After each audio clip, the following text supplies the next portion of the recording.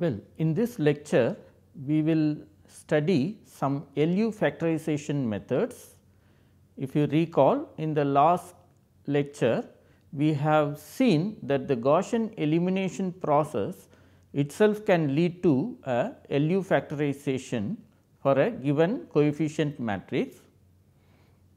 In this lecture, we will further see three methods to do the LU factorization. We will also see how to solve a linear system once the LU factorization is done. Let us start our class with a very simple question. What are all the easily solvable systems? We can at least think of three types of systems that can be readily solvable.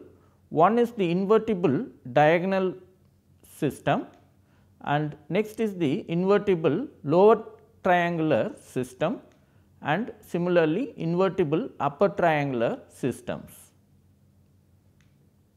Let us take up each of this and see how to solve a system when the coefficient matrix is one of these three. Let us first take invertible diagonal matrix. So, these are the matrices for which the diagonal elements are non-zero, right, and one can easily see that the system A x equal to B can be solved immediately to get the solution x. Now, if our coefficient matrix is an invertible lower triangular matrix, that is, if the coefficient matrix looks like this, where all the entries above the diagonal elements are zeros and all the diagonal elements are non-zeros, right. The corresponding linear system will look like this.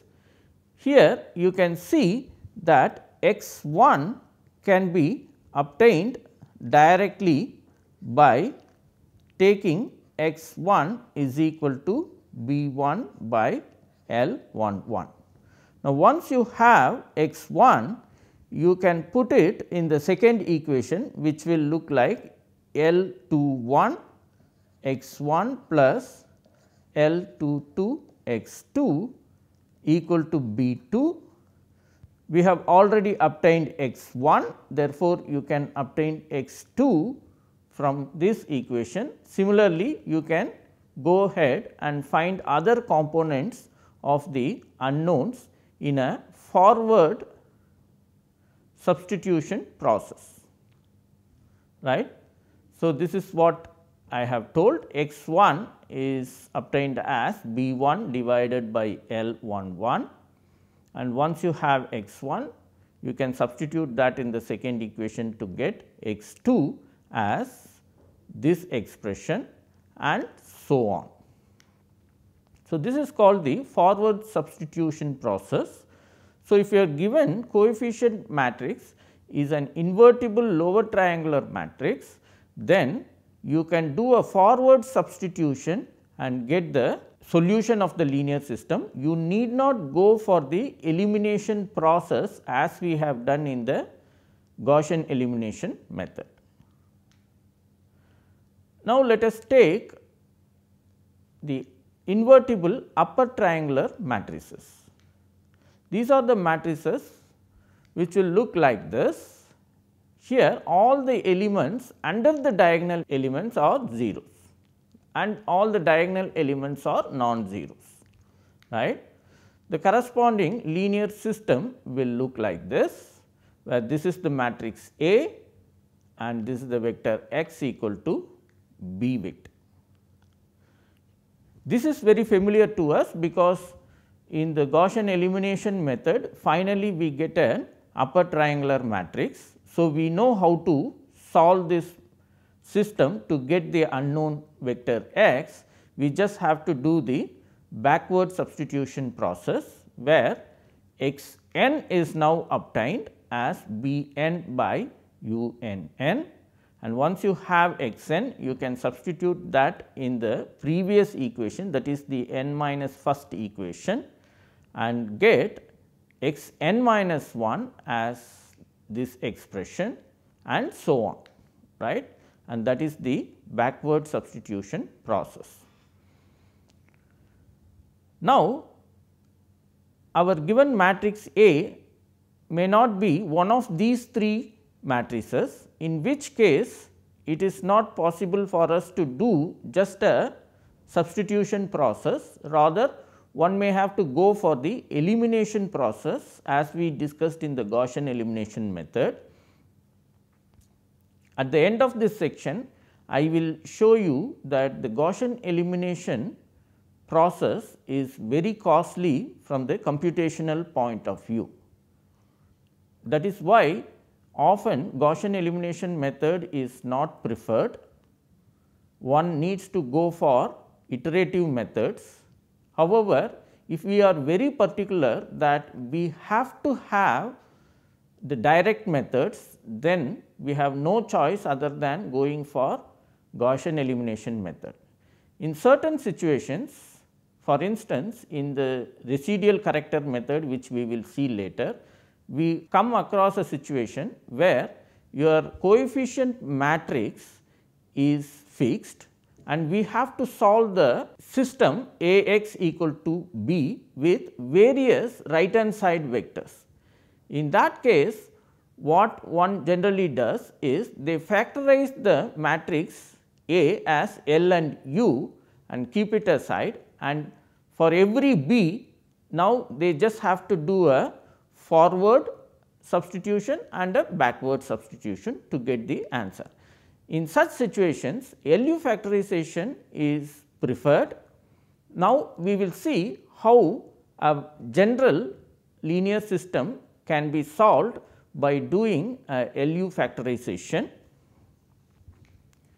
Remember, LU-factorization means you should first write your matrix A in the form of the product of a lower triangular matrix and an upper triangular matrix. Generally, we denote the lower triangular matrix by L and the upper triangular matrix by U. Therefore, we should find L and U such that A is equal to L into U, right. Now, once you have such a factorization, what is the advantage? Well, you can write now A x equal to b as L u x equal to b. Now, take this u x alone and name it as a vector z. Obviously, z is unknown because x is not known to us. Therefore, as a first step, what you do is consider the system L z equal to b. Remember, z is nothing but u x, that is this vector is what we denote by z. Therefore, this is now equivalent to L z equal to b. B is the right hand side vector that is given to us. Therefore, a forward substitution will give you the solution z for this system, because it is a lower triangular system, right.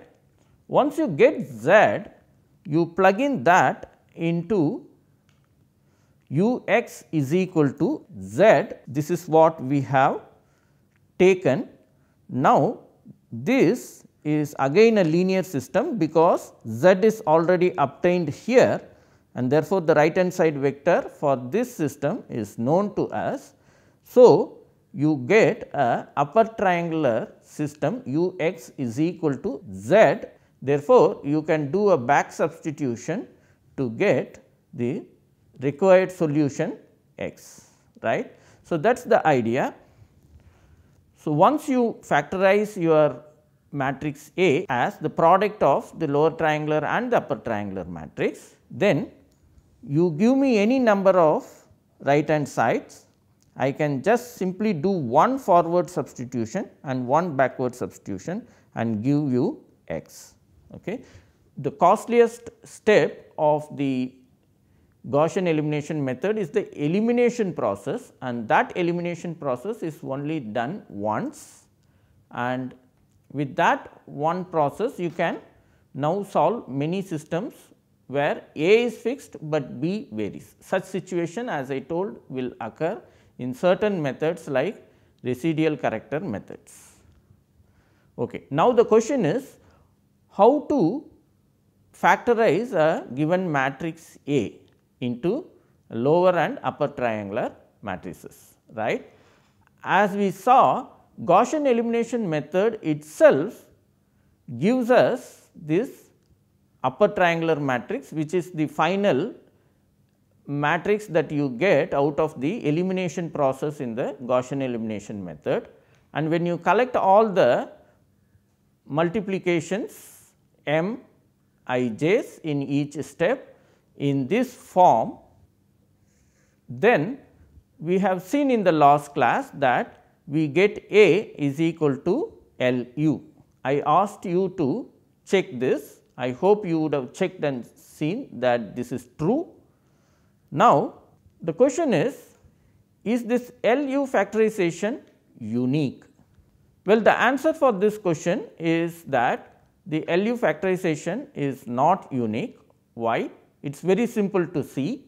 Once you have one factorization L into U, then you take any invertible diagonal matrix D and just you can write L into U as L D D inverse U, right. I am just multiplying D and D inverse, that will not change the system in any way. And now, just bracket L into D, that will again be a lower triangular matrix, and then bracket D inverse into U, that will again be a upper triangular matrix. And this lower triangular and upper triangular matrices will be surely different from the one which you have obtained if you choose this invertible diagonal matrix suitably, right. So, therefore, once you have one factorization, you can generate infinitely many LU factorizations. Now, the next question is Gaussian elimination method is the only way to obtain LU factorization? The answer is no. There are at least 3 methods that we will learn in this course. One is the Doolittle's factorization, another one is Crout factorization, and finally, we will also learn Cholesky's factorization. Out of these 3, Doolittle and Crout factorizations are computationally as costly as Gaussian elimination method. However, Cholesky's factorization is little efficient than all these methods, but it works only for symmetric and positive definite matrices. We will learn to construct LU factorization for a given invertible matrix using each of these 3 methods. Let us first consider the Doolittle factorization. What is meant by Doolittle factorization? Well, it is a LU factorization of a given matrix, where the lower triangular matrix has all its diagonal elements as 1. If you recall, in the Gaussian elimination method, the LU factorization that we got is precisely the Doolittle factorization. You can see that all the diagonal elements of the lower triangular matrix have value 1, right. Therefore, the Gaussian elimination method in fact gives us a Doolittle factorization. Now, the next question is, can we always get a Doolittle factorization for a given invertible matrix?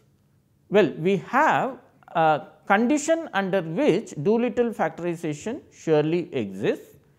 The condition is that all the n minus 1 leading principal minors are non-zero, then the matrix A will surely have the Doolittle factorization. Well, I hope you know what is meant by principal minors and leading principal minors. You would have studied this in your linear algebra course. However, we will quickly recall here. Let A be an n cross n matrix.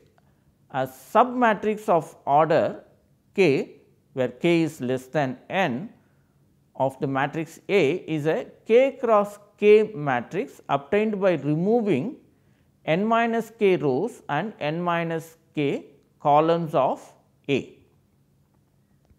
The determinant of such a submatrix of order k of A is called minor of order k of that matrix. Remember, just for the minor, you can remove any set of rows and the same number of columns you can remove and get the submatrix. Whereas, principal submatrix means, well, you have to remove n minus k rows, and whatever index of the rows are removed, the same index of the columns has also be removed. Say for instance, you have 1, 2, 3, 4, 5, 6, 7, 8, 9 be the matrix A, then if I remove, say for instance, third row, and similarly the third column is removed, the remaining one, that is 1, 2, 4, 5 is a principal submatrix and its determinant is the principal minor. Whereas, if I remove the second row and say third column, then it is just a submatrix and its determinant is just a minor, because you are removing the second row, but you are not removing the second column. If you are removing the same index, then it is principal minor, otherwise it is just minor. Now, what is meant by leading principal minor? Well, the leading principal minors are the principal minors where the submatrix is obtained by removing the last n minus k rows and columns. Therefore, if I remove third row and third column, it is not only a principal minor, it is also a leading principal minor of order 2. Similarly, if I remove second row and third row, and similarly if I remove second column and third column, then I am removing the last 2 rows and the same index last 2 columns also. Therefore, the remaining one is the leading principal minor of order 1. I hope you understood the definition. Now, if you go back, what the theorem says, if all the n minus 1, that is the leading principal minor of order 1, 2, 3 up to n minus 1, if all of them are non-zero, then we will surely have Doolittle factorization. That is what the theorem is. Well, we will not go to prove this theorem, because the proof of the theorem is more or less similar to the existence proof of the Cholesky's factorization. We will spend time on understanding the existence theorem for Cholesky's factorization. Interested students can first understand the Cholesky's factorization existence theorem and then come back and read the existence theorem of Doolittle factorization. You will surely understand it, because the proof is almost similar. Rather, here we will just see how to compute Doolittle factorization for a given matrix. Again, to keep our discussion simple, we will only explain the computational procedure for Doolittle factorization in the case of a 3 cross 3 matrix, and the generalization to n cross n matrix can be done in a similar way. Let us see how to obtain a Doolittle factorization. Well, it is pretty straightforward. You write the matrix A as the lower triangular matrix with all its diagonal elements as 1. Remember, that is the definition of Doolittle factorization into the upper triangular matrix. There is no restriction for the upper triangular matrix, only restriction for the lower triangular matrix is that all the diagonal elements are 1. Now, once you write this, what you do? You multiply these two matrices and compare the elements of the right hand side matrix with the elements of the matrix A. That is how you will get all the unknowns on the right hand side. Remember, all the L's and U's are unknowns. You can multiply the first row of L and the first column of U. You can see that the left hand side will have A11, whereas the right hand side you will get U11. Therefore, you directly get the value of U11 as A11. Similarly, you multiply the first row with the second column of U, you will immediately get the value of U12 as A12. Similarly, the first row of L with the third column of U will give you U13. Again, second row of L and the first column of U will give you L21 as A21 divided by U11, right. Remember, for this you need this to be non-zero, right. That is nothing but A11 should be non-zero. If you recall, we have already assumed that all the principal minors up to order n minus 1 are non-zeros. In particular, A11 is nothing but the principal minor of A of order 1, right. So, that should also be non-zero, which is assumed in the theorem. Therefore, this condition as per the theorem should be satisfied, right. If this is not so, then you cannot go ahead with the Doolittle factorization. Well, we have obtained all the elements in the first column of L, right, and also we obtained all the elements of the first row of U. Now, let us go ahead with this idea and see how to get the other elements, like we still have to get L32 and we have to get all these elements also, right. Well, you multiply the row 2 of L by column 2 of U, that will give you this equation. Similarly, row 2 and column 3 of U will give this equation.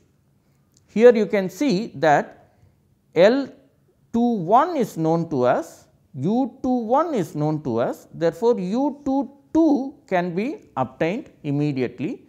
Similarly, L21 is known to us, U13 is also known to us, therefore, U23 can be obtained. So, we have also obtained these elements are already obtained and we also know these elements.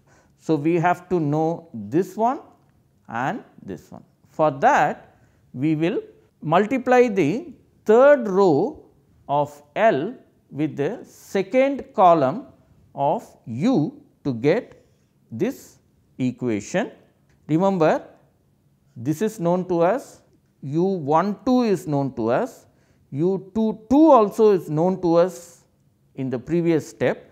Therefore, this unknown, that is this one, is now obtained explicitly, and similarly you now take the row 3 of L and multiply it with column 3 of U to get this equation.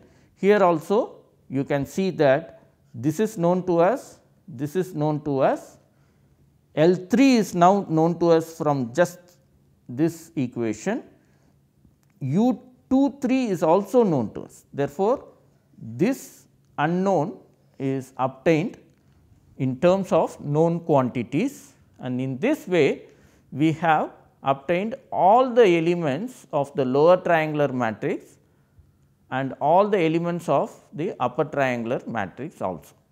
So, in that way we have obtained the Doolittle factorization. It is a very simple idea. Just write A equal to L into U, where L alone you have to write with lower triangular matrix having all its diagonal elements as 1, and then just multiply the right hand side, compare the coefficients with the coefficients of the matrix A, and you will get all the unknowns on the right hand side. In that process, you only have to assume that u11 and u22 are non-zeros, right. That will be equivalent to assuming that the principal minor of order 1 and 2 are non-zeros. This is what our theorem was also demanding from us, that all the principal minors of order n minus 1 should be non-zero. Here we have taken n equal to 3, therefore, the principal minor of order 1 and 2 both should be non-zero. That is what is demanded from this construction also.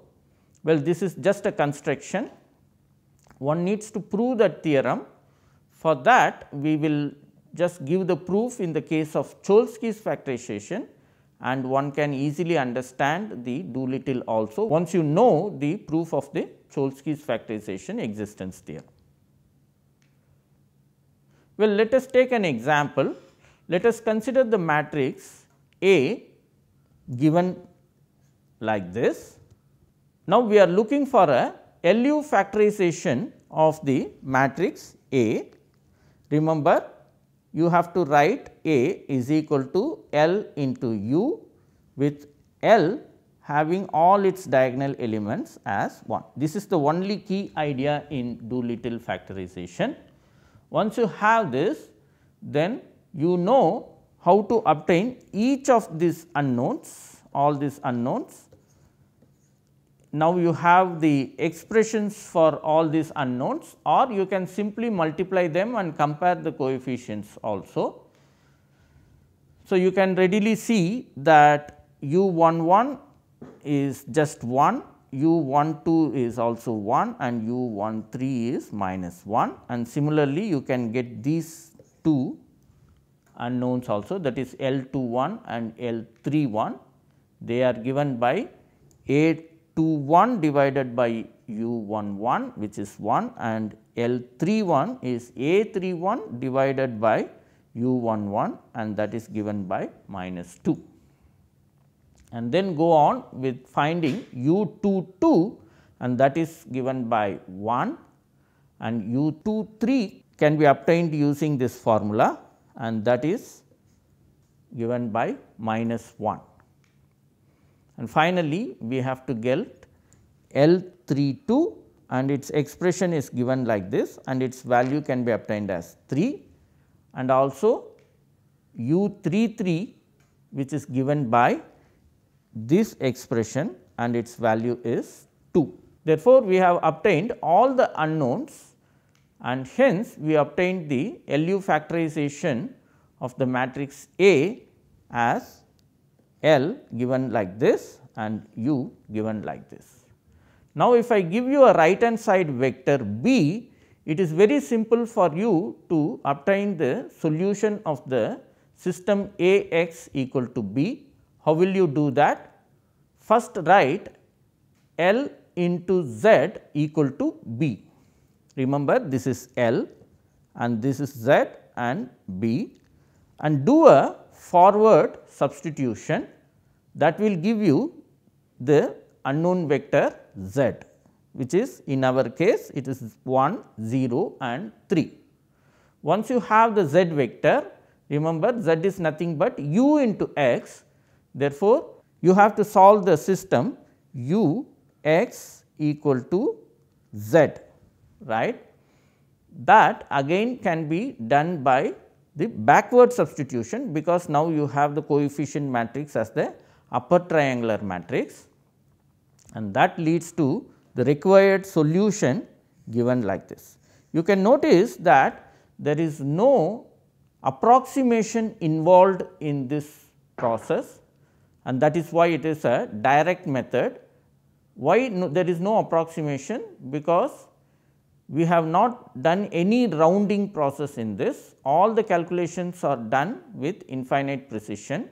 Basically, we have kept them in the fractional form and did all the calculations.